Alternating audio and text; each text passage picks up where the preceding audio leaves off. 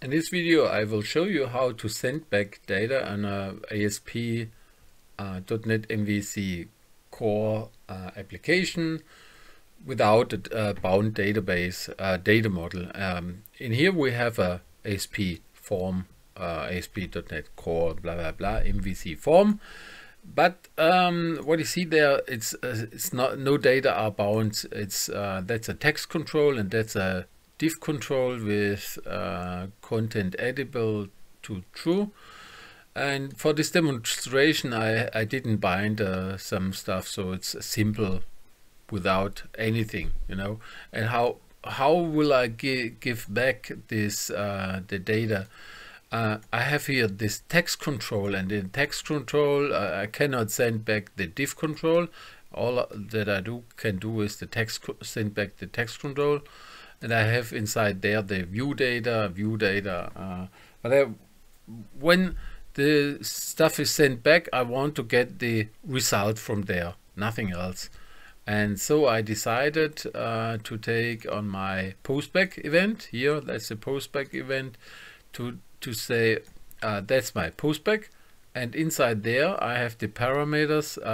I have form collection, form fields. So as soon as I send back the form, the result comes in there and fills in the forms from the HTTP context which is coming in. So when we do this, okay, first I say here this is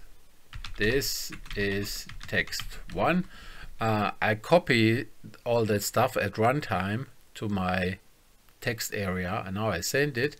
And as soon as I send it, the server gets the response on HTTP post, and that's the post method.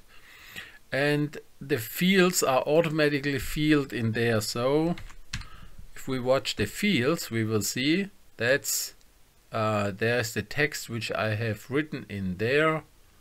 This is not the text one. Let's see. There are two fields in there. Text 1, that's the one. And now this is text 1. This is text 1. That's what I've written. And now we go on.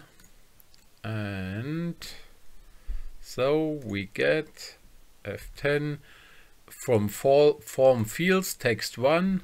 We get the result. This is text 1, and then the stuff goes out again.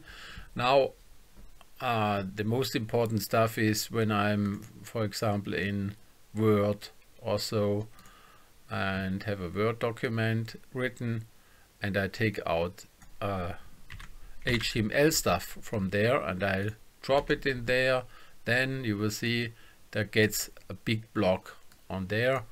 And now when I send it, I get the HTML on my Postback. That's the real positive effect on all that stuff.